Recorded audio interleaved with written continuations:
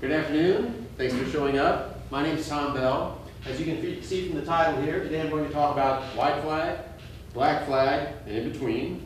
I suppose that's cryptic. I mean for it to be cryptic. And the idea is, hopefully, I'll explain it to you as we go along. I'm going to start out with a story, a true story, about an incident in American history that very few people are aware of, that I've been researching lately. It's a very interesting example of how, even when well-meaning, state action can inflict terrible costs on innocents. These are the Aleutian Islands. You'll note specifically, it's the Aleutian Islands as of August 1st, 1942. Around that time, the Japanese had begun invading the Aleutian Islands. This, of course, was World War II. Japan is somewhere off to the southwest of the Aleutian Islands. They're very isolated, one of the most isolated territories of the United States. And at that time, it was just a territory of the United States, not yet a state. But make no mistake about it, the people living there had all the full protections of any U.S. citizen. That had been established in U.S. law well before the incidents that I'm going to tell you about. The Japanese were approaching from the southwest, and they began to invade these islands. Attu Island in particular, they seized and occupied. And they found there some natives, as well as some Caucasians. And they took them with them back to Japan. Now those natives, I'm not going to say much about, except I will say, they fared even worse than the people I'm going to tell you about. So keep in mind, this is not an apology for the United States and what it did to the Aleutian natives, but it does bear noting that worse things happened at the hands of other statists. So the Japanese started invading, and how did the Americans react? They saw that this was a threat, not just to the military prospects for the United States. They were not happy about the Japanese establishing these landholds on their territory, but also they had in mind the well-being of the natives who were scattered in these small settlements throughout the islands.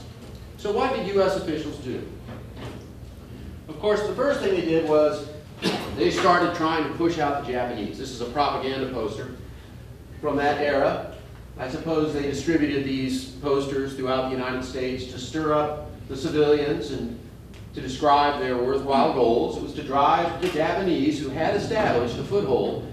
As far as I know, this is the only foothold they established this close to the United States, had established a foothold in the United States, and they were saying, let's rally the troops and drive out the Japs. And that's what they did. They rounded up a fair-sized flotilla and invaded the Aleutian Islands. I guess we can say invade. It was already United States territory, but it was very thinly populated, and it was even less populated by the time they were done. Because what did they do?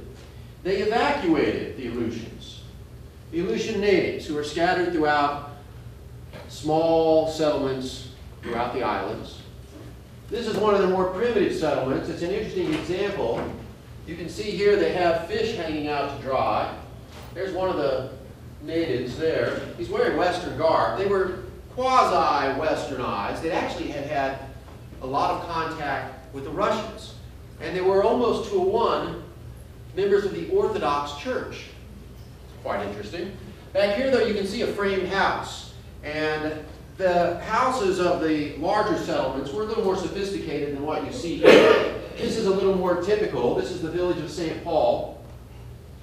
It was one of the villages evacuated by the Americans. Now this, so far, sounds at least not horrible. And let us concede, it was not the sort of internment suffered by the Japanese on the West Coast. This is an example of where the Japanese ended up. Some of them in one of these internment camps, as some of you probably all of you know, the Japanese internment camps are settled throughout the West and the Midwest here in Arkansas. And the motives behind that internment were rather more base than the motives behind the internment and evacuation of the Aleutians. No one accused the Aleutians of being spies. There was not racial animosity against the Aleutians. They were basically unknown to Americans. And of course, they were not the same, they didn't have the same ancestry as the invaders. So there was no animosity. But still, they did evacuate the Aleutians, and they fared very badly. Now, I'm showing you pictures from the Japanese internment because we don't have a lot of pictures of what happened to the Aleutians, so I'll just tell you what happened to the Aleutians.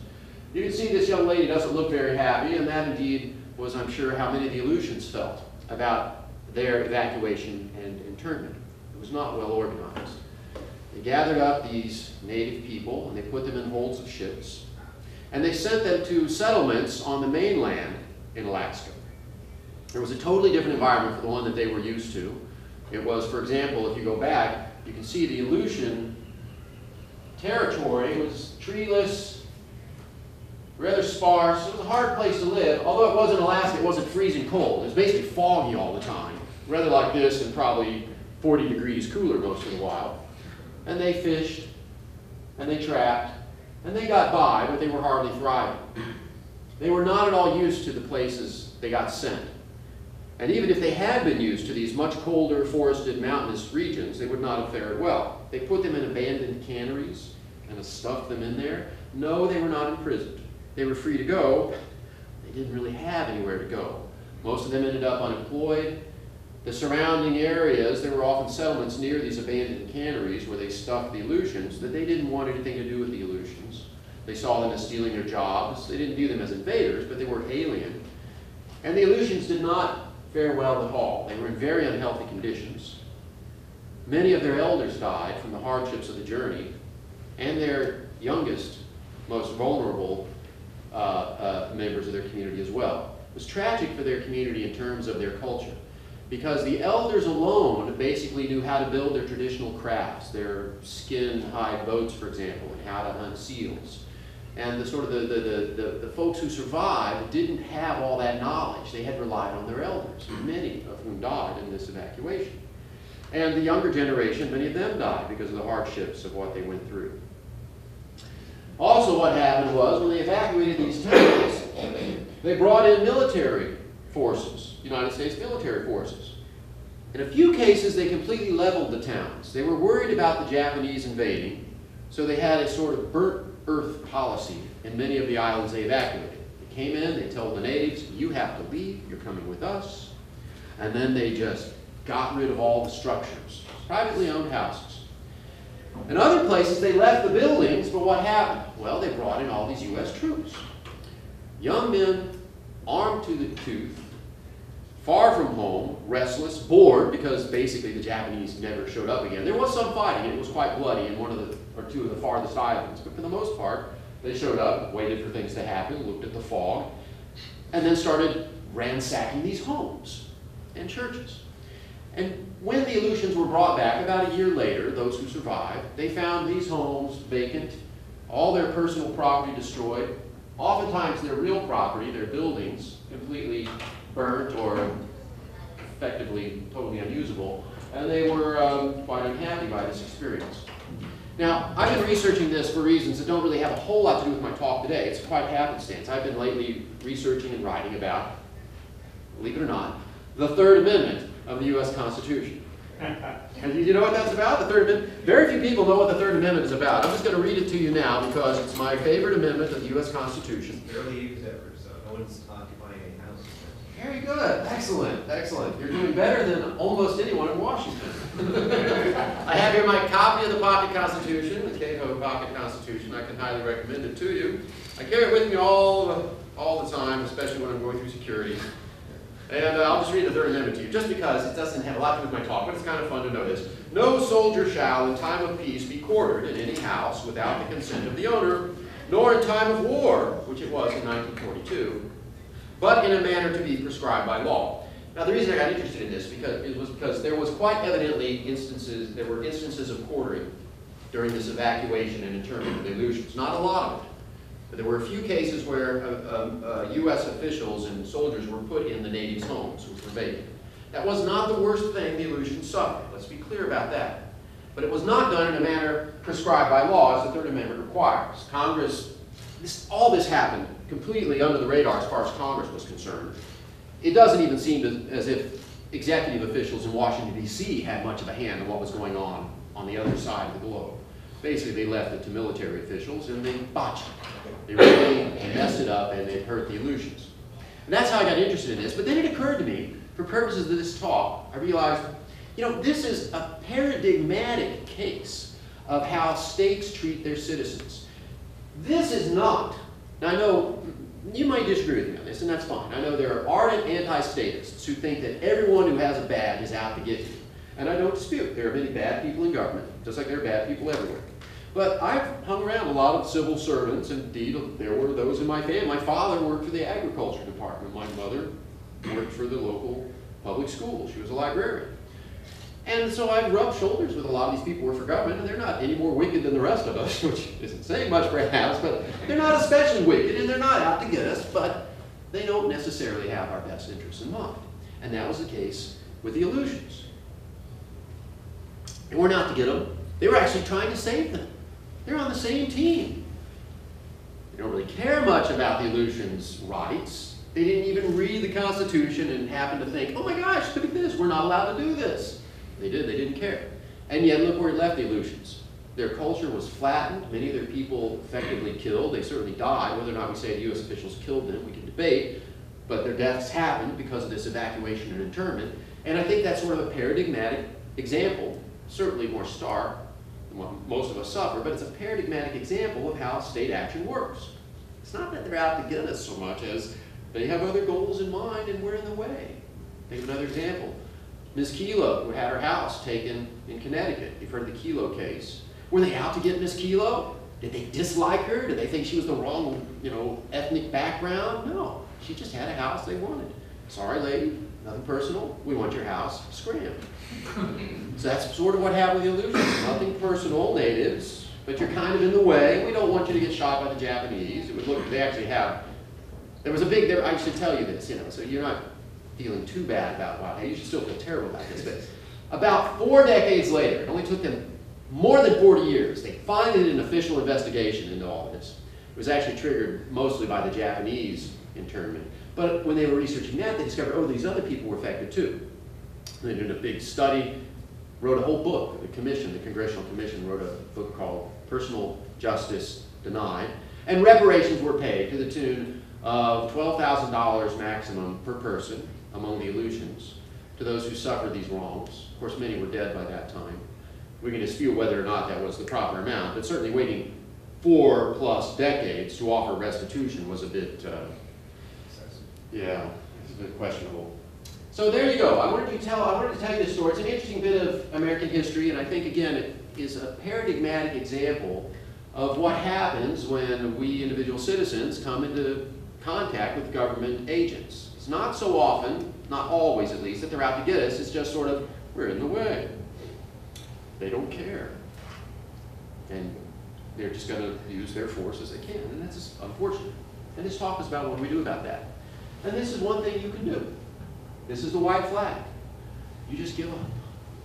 You lay back and you let them have their way and hope they go away as soon as they see fit. This is the white flag. And I gotta admit, for most people, most of the time, this is basically what they do. Oh, well, they'll go vote once in a while, and certainly they'll bitch and moan to their friends. Can you believe the taxes? And the more activists among them, and probably you're among those, more likely, you fight it and all. But for most people, most of the time, it's sort of, this is an okay place to live. They've not lately killed the kulaks. I still mostly own my house and stuff. So I'm going to put up with it.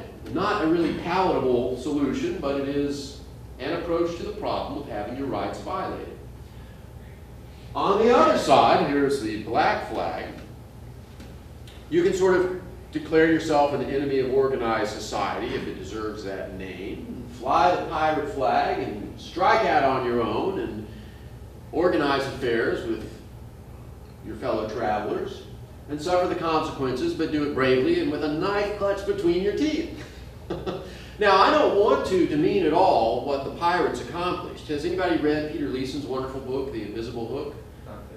Oh, it's a wonderful book. Peter Leeson, L-E-E-S, is it O-N? O-N. O-N. He's an economist at GMU, wrote a wonderful book called The Invisible Hook, and it's all about explaining pirate society in terms of economics. And he goes into some detail about how the pirates organized their little societies, because they were little societies. They were not a bunch of chaotic, insane berserkers. They were, surprise, surprise, rational utility maximizers. They were actually ahead of the founders of the United States in forming constitutions. They had little constitutions for their own little ships so they could regulate their affairs. They had very detailed rules about how to divvy up the treasure, about who was in charge. For example, you might think, well, the captain was in charge. And to be sure, the captain had a lot of say in what happened on these ships. But the quartermaster was kind of like divided government. The quartermaster was a very important person on the ship whose power kind of balanced that of the captain's. The captain was like the executive, and he was in charge when they went into battle. It was a captain who had all the say when it was a question of whether you tack into the wind or whether you flee from the merchant ship, or, that was the captain's call. It was the quartermaster who decided how to divvy up the loot. Also, the quartermaster then had a lot of power. So I just recommend you look at this book. This is an alternative. This is an alternative when faced with unjust actions of state officials. It's basically you say, I'm done with this, I'm striking out on my own, they're not going to like this, they're going to come after me with cannons, or these days more advanced technologies, and we're just going to fight it out, and well, we know where that left the pirates. It took a while, they put up a good fight, we got some great stories out of it, and at least that one good book, but it didn't work out well for the pirates. They were outnumbered and outgunned. So maybe there's a happy medium. Maybe, maybe not. So you ask, well, what is between the white flag giving up and the black flag sort of going mano a mano with the statists? Well, it looks gray. And that's not very inspiring.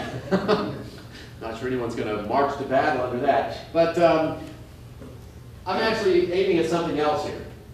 I would argue, yes, there is something in between. It's gray at low resolution. But if you sharpen this up, here, I think, is this intermediary position you can end at.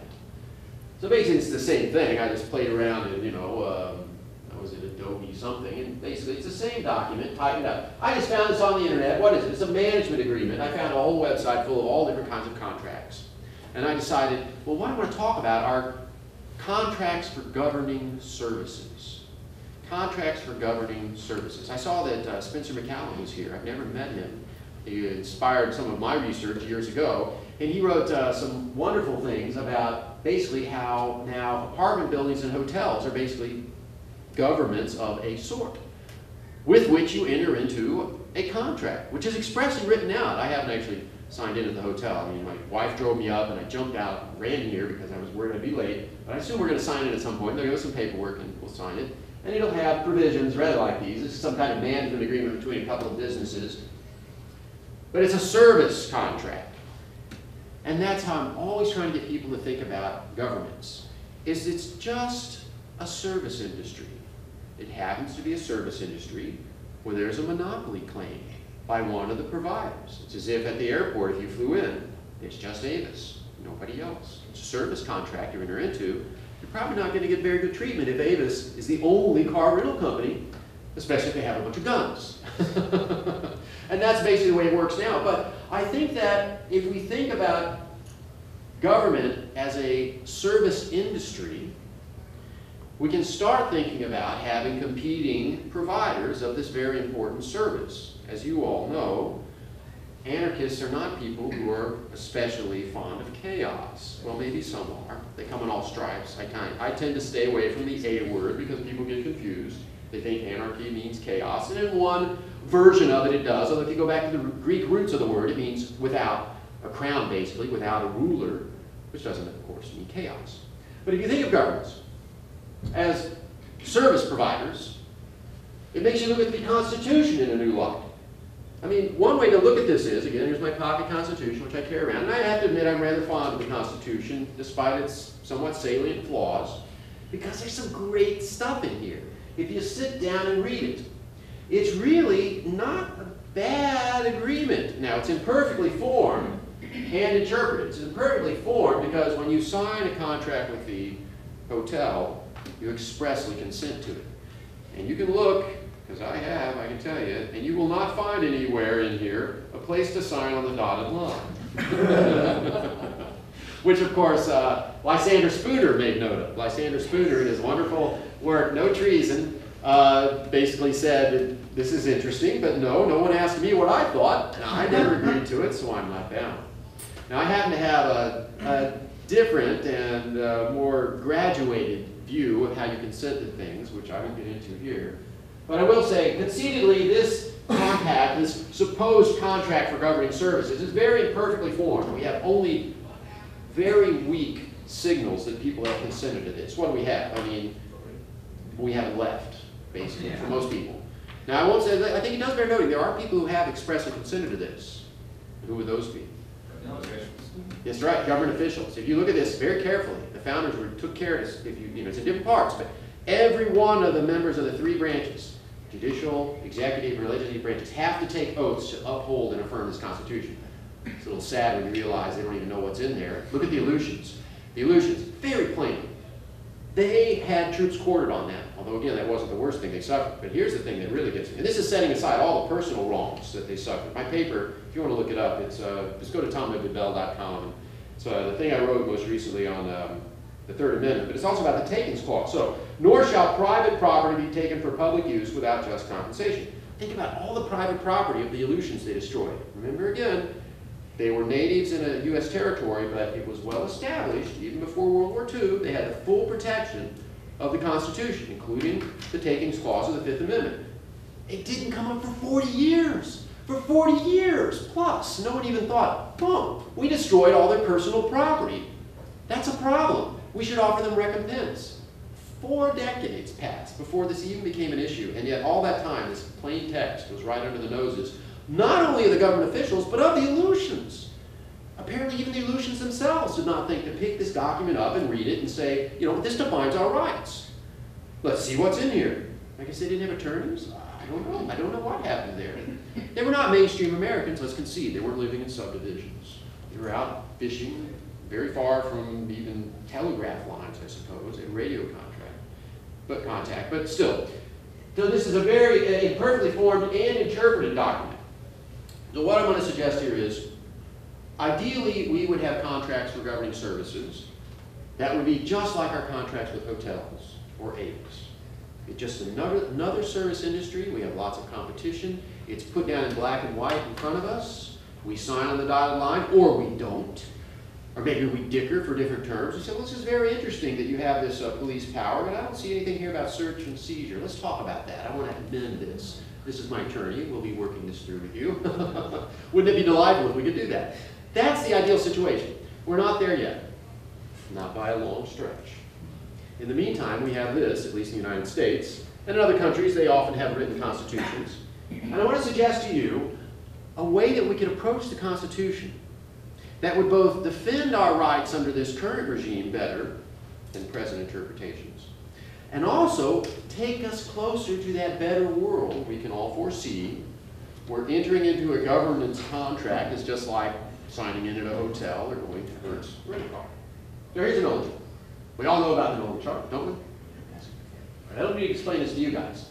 I'm going to show you sort of my version of the Nolan chart for constitutional interpretation. So we have in place of, on that side, economic rights, we have social liberties. In place of social liberties there, I have responsiveness. That means responsiveness to the text. We care here about whether or not the text means something to people now living. When you read cruel and unusual punishment in this Constitution, does that mean you can publicly lash criminals or brand them? Well, back in the founding era, that was okay. Those were punishments that were practiced. They might have been cruel, but they weren't cruel and unusual at least. Today, we would think cruel and unusual would be something different. So we want an interpretation of the Constitution which is responsive to the way people now read it. And on the other side, in place of economic rights, we have textual fidelity. You don't want to pick up the Constitution, my most recent paper talks about this, and see private property is protected, and then say, well, but we're going to protect real estate more than personal property. Personal property is movable property, like a jacket, a computer, a car. In the case of the Aleutians, their religious icons were destroyed, their native handicrafts, things were stolen like big cast iron stoves. That's all personal property, it's movable property. If it says private property, darn it, it should mean private property. It doesn't mean real estate mostly and then this other stuff maybe. It's the plain language. That's textual fidelity. So here's what I want to suggest. Here's what we see now. Just like with the Nolan chart, this is so frustrating to those of us who have libertarian views. The media only talk about these two things, time and time again. It's so frustrating. And they'll classify libertarians typically as right-wingers, except when it's clear that they're not right-wingers. And then they'll say, well, they're sort of, in the middle. No, they're not in the middle. They're above. Better, actually, is the way we like to think about it. But, it's orthogonal to the traditional practice. And the same thing happens in my field, friends, in constitutional interpretation. You've got the living constitutionalists who basically say, oh, we have to empower courts to interpret the Constitution flexibly. Well, that's good in a way. It means when they read Cruel and Unusual, they lift up their heads from their law books and they look around and they go, oh my gosh, we don't brand people anymore. That's not appropriate. That's good. I want my judges and justices to do that. But the living constitutionalists don't give a toot about what's really written in the text. It's all sort of how it hits them in the gut. Whereas the originalists over here, they're analogous to the right-wingers. And by the way, usually the political fallouts is along the same lines. The originalists are right-wingers and vice versa. And the living constitutionalists are typically left-wingers. Now, these days, I'm trying to change this, but these days, most of my libertarian friends are originalists. And my view of that is because they don't know any better. And my job is to show them there's a better way. What's the better way? It's what I call a consensualist approach to the Constitution, under which we are responsive to the current meaning of the words, and we're also faithful to the text. It's really quite simple. Simply read the Constitution as if it were a contract offered to you by the government. So the government comes up to you and says, hey, we got a nice set of governing services here, a little expensive, but top of the line for you, my friend. Here's our Constitution, what do you think? And you sit down, you read this, and you decide, I like this bit about search and seizure, although reasonable sounds a little squishy. Oh, good protections for private property, assuming you take that seriously. Oh, what's this Ninth Amendment? I like that. So I have all these rights not listed here? Great. So you would simply read it as you would a contract, essentially. Now, if we did this with the current Constitution, I think we would have such a more liberty-loving world than we have now. And I taught contract law for 10 years, and that's what you took with me, Mr. McPherson? Yes. Mr. McPherson is one of my former students. And I now teach, by the way, property. I taught torts, and then I'm teaching all the common law courses. I'm now around all three. But suppose, hopefully you remember this, suppose you sat down and you read the Constitution as if it were a contract. You might be thinking, I don't know, I'm not sure that would work for me. Would that give me what I want? Well, check it out. These are standard principles of contract law, just applied to the Constitution. You would adopt the plain, present, public meaning of the words of the Constitution, just like they would with Avis. If Avis presents you a contract and you have a dispute with Avis, you adopt the plain, present, public meaning of the words. Maybe there's a word in there, vehicle. Avis can't say, oh, that means a horse-drawn carriage. Avis thinks that. So that's good, and believe me, if you sit down and read the Constitution, there's stuff in there that just jumps out at you, like these protections of private property. Look at that. Suppose you got somebody from Turkmenistan who doesn't know anything about America, and you give them the Constitution, they would think it's a libertarian utopia if they just read the words. We took the words seriously. This is another principle of contract law. There's a non-waivable, meaning you can't get rid of this. You cannot contract around this. You can't have somebody sign a waiver that says, you get to stab me in the back. No, unenforceable if you do that. Non-waivable default rule of good faith and fair dealing. And basically it means you don't stab each other in the back when you're in a contract. Objective meaning counts. It's not the secret intentions that somebody has in their thought bubble. That doesn't matter. Maybe the founders put in reasonable, thinking, well, reasonable to us. That doesn't matter. We care about what an objective person presented with these words would take them to mean. The plain meaning trumps the language. So suppose you're talking about reasonable search and seizure, and there's a long line of precedents that say it's okay to, as they just decided in California, it's okay in a traffic stop to take someone's cell phone and go through it. Oh, gee, that's not important to us anymore. Well, who would care about anything in your cell phone? That's only your life. It's on your cell phone, and now it's in California not protected in a routine traffic stop. Well, sorry, reasonable search and seizure provisions are going to trump any of this case law to the contrary. Or think of Kilo. Kilo says it's okay to take Miss Kilo's house and give it to this pharmaceutical company, even though it says you can only take private property for public use. That's just not the plain meaning of the text. To say private property for private use, doesn't matter that they have Kilo on the books. That precedent contradicts the plain language. If you have vague terms like reasonable, I've already noted reasonable in the Fourth Amendment, the search and seizure protection. It's kind of a squishy word, reasonable. If it is squishy, you lean towards the individual citizen. That's how you do it in contract law. You got to fight with Hertz or Avis about what reasonable means. It's going to go your way because you're the individual consumer, they're the big corporation. And it's even worse in the case of the government. I mean, it doesn't get bigger and badder than that, right? It's an armed monopoly against you, the individual citizen. So we're going to favor your rights in those cases. And this is one of my favorite ones.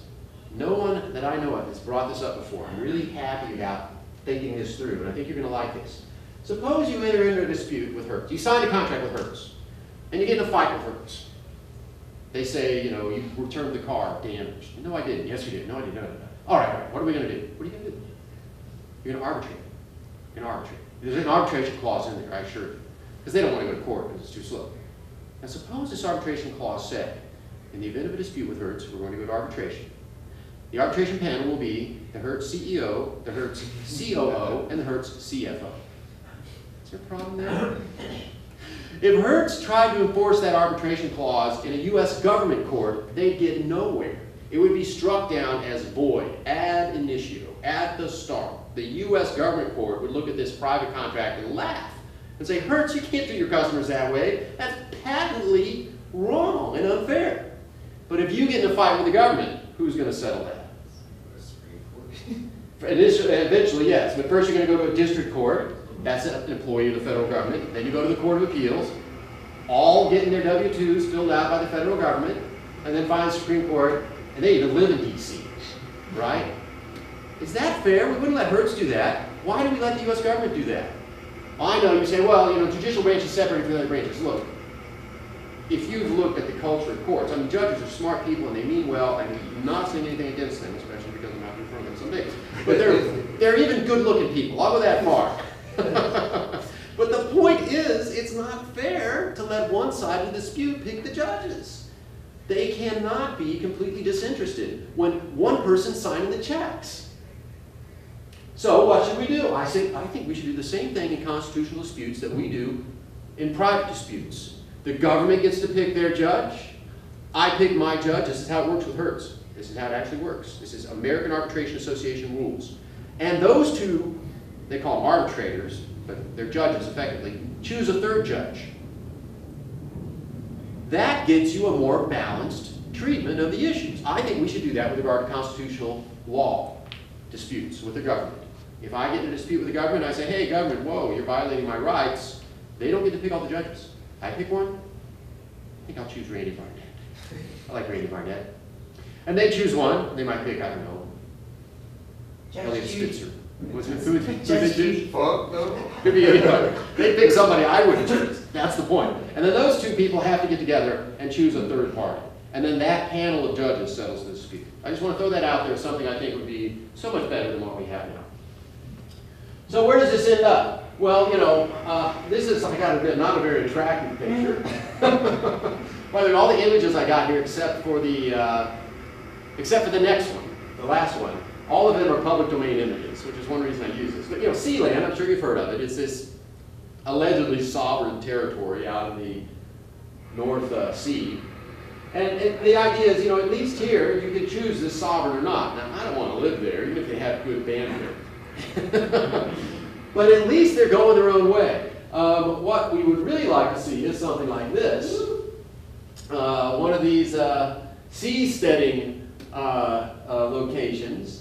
And I'm not demanding here that, you know, you have a different law here from a different law here from a different law here. Although if you want to set up your floating island like that, you know, more power to you, maybe it'd work, I don't know. But the point is you'd have competition. Just like we can look out here in the marina and see there's all these individual ships. There'd be all these individual islands. I'm sure you've heard about seasteading.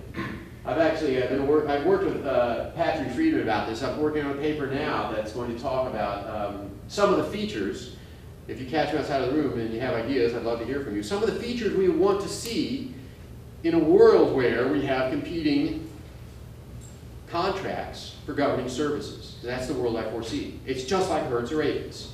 You go to a different service provider, there's pretty free exit, there's lots of competition, and I foresee them flying up here. Well, here you can't really tell, but I'd like to think that maybe here is actually fine print. Maybe there's writing on that flag.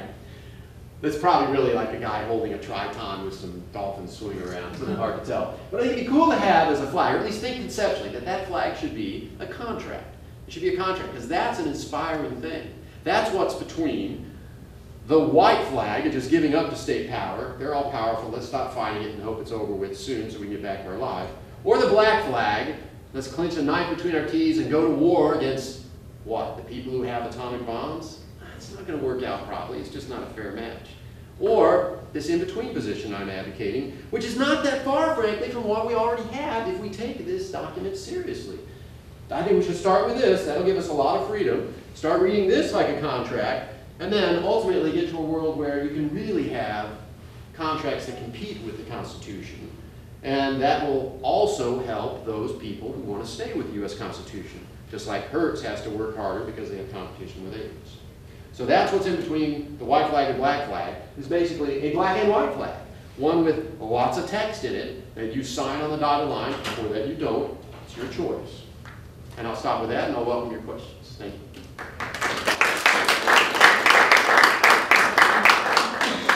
So you have about 5 minutes to take a question, sure. So the first question would be specifically consent. If you plan to move towards a consensual society, and I have no idea how you're actually planning on doing that, but it seems to imply that the idea that you can actually ever consent to something the government does. You can't. I don't think people can consent to government in the first place. So I should probably ask how you get from here to there. It's a longer question, a longer answer. Yeah, well, I'll try to give a quick answer. I've been talking a lot, but I'll say 2 things. One, if you want to hear my views on consent, go to tomwbell.com. It's very easy to find if you remember my name. And look under writings and look for the paper called Graduated Consent Theory. So basically I have a theory of consent that says consent obtains by degrees. And this I wrote in response basically to Lysander Spooner. Lysander Spooner's view is, I didn't expressly consent to this like I went to a contract, so the hell with that. And I understand that, and I respect it, and I admire it in a lot of ways. He's a cranky old guy, he's saying no, and he's stomping his foot. But I realize that's not the world I live in. I live in a world where I use the post office, and I drive on the public highway, and I see the United States as better than some competing governments. I'm staying here. There are some indications of my consent, but they're weak. And so I see consent on this sliding scale. And my goal is to describe the scale of consent, to posit, as Lysander Spooner did, the ideal as express consent, but to recognize there are lesser forms of consent which are also at least probative, if not proof of consent. They tell us something about how binding a relationship is with the government. So that's one thing. The other thing was... getting there. What's that? Getting there. Yeah, basically I'm trying a number of things, but speaking in front of groups like this and telling them, let's take, basically I'm working on the Constitution interpretation side. If I can convince libertarians, hey guys, there's a theory of interpretation that suits your political views, which is not originalism. Shake off the originalists. They got half of it right, but only half of it. It's like libertarians who hang out with right-wingers. They say, well, they're good on the economic stuff. Oh, Cubesville, man. There's a better crowd. And I'm saying I want to get people to start looking at this Constitution like a contract, and that will encourage them to adopt more pro-freedom interpretations. It's a long time project, but maybe 30, 40 years, maybe you'll have somebody from the Supreme Court saying, that's not what I read, Your Honor. Well, we have precedents that's contradictory to plain text, and we all understand how the plain text controls. And that'd be a better world, and it'd be that much closer to where we want to be. 2 quick questions. Do you have any comment on the zeitgeist movement that's trying to get communities just like this? And what do we do with the San Diego judges who use rape, sodomy, and shit piss and vomit cells to coerce guilty pleas? I know you have a little different opinion of judges, but the functionally illiterate, abusive, torture judges in San Diego, where you can't get access to 1983 litigation. Well, I don't know about the zeitgeist movement. If they're trying to teach people about the importance of liberty, that sounds good to me. And as to the abuses that you're alleging in San Diego, I haven't heard about them. I can't comment on one particular. I will say, from what I've heard about the prison system, it is cruel and unusual punishment. I think even judges have agreed. In fact, in California, the state prisons are now under federal control because the federal judges said the way you're packing them in constitutes cruel and unusual punishment. But I don't know what's happening in San Diego. It sounds bad, and I don't doubt it is. Prisons in California have been found to be cruel and unusual. So that's about all I can say with what very limited knowledge I have about that. Well, the question is, what do we do with the judges who use that violence and that degradation to coerce guilty pleas of innocent homeowners, etc.? Yeah, what do we do with them? It's very hard to do anything with them. They're not elected judges? Are they municipal judges? Or? Some are. Well, if they're elected, you know what to do there, although that's not an easy thing to do, to get rid of an elected judge. And you're right, probably 1983 actions will tell you nothing, but well, that, my friend, is a hard problem. It's a hard nut to crack, and I wish I had some sort of in the trenches, here's what you do advice, but I'm kind of more of an egghead. And you don't want to turn to me for practical advice. I have my skills and my strengths, but that's not it. So good luck, but get somebody who knows what they're doing. Any other questions? Yes? I mean, this Constitution has been basically abolished, or they're not even, I mean, extraordinary rendition is certainly cruel and unusual punishment. Waterboarding and cruel and extraordinary rendition. And George Bush said the Constitution is just a piece of paper. That seems to be the way we're going. Gun laws.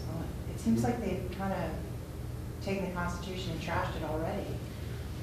If we move towards less statism, wouldn't the Constitution go out the window as well? Well, you can't be certain. If you've read Taleb Nissan's, or is it Nissan Taleb's book on what is it? Black Swan. The Black Swan, yeah. I mean, I don't want to discount the possibility that something incredibly violent and perhaps wonderful, but still scary could happen to the U.S. government. But basically, my assumption is it's going to be around for a long time. And I can always recommend reading Gibbon's Decline and Fall of the Roman Empire, especially late at night. And that will, well, it'll save you to sleep, but you'll have pretty freaky dreams.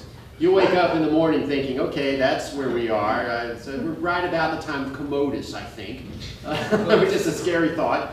So at any rate, I don't think the United States government is going to go away anytime soon. And so my goal is to stick with these institutions that exist and try to, I'm an ameliorist, try to improve things at the margin. I'm about revolution at the margin. At the margin. I know we can get somewhere much better, but right now all I can say is let's go a little closer to freedom, and then a little closer. And just, it's like the Fabians with socialism, but on the side of good and truth instead of greater statism. But right now, they're trashing the Constitution. There are people who are fighting for the Constitution, too. But my way of fighting for it is to tell people that these words mean something. Let's take them seriously. And there's other people with other fights and other techniques, and I wish them well. That's just, I think, the best way for me to approach this. And, you know, well, wish me luck, because if I'm right, we'll end up better off. And if I'm wrong, I'll just be another academic who's ignored, and that's fine. I'll have tenure anyhow. So. I think I better stop with your question, sir. Okay. What I've noticed, first of all, I think the strength of this country is the individuals, because the people are they are not willing to be suppressed. That's why this is here. And if you look at, as major corporations have failed, all those people become entrepreneurs and start their own businesses, so it keeps alive. That we are willing to do what it takes to make our life work. But what we have to do is understand who we're voting for, not what they're saying. And we have to be willing to have someone who has business background rather than a bunch of lawyers. Because they will find more ways to twist the words to their avail that put us at a disadvantage. And once they understand that people know and that people care, we can invoke the change. But we have to do it from the people. This is our country, not theirs. I can't add to that. I think that's a great statement. I don't dispute that you can't always trust attorneys, although as the illusion example demonstrates, you often want to have them on your side. They're kind of like gunslingers, I guess. Right. But you wouldn't hire a gunslinger to watch your kids, would you? I don't think. Which way he's going to shoot. Yeah, especially my kids. All right, I'll stop there. Thank you for your time.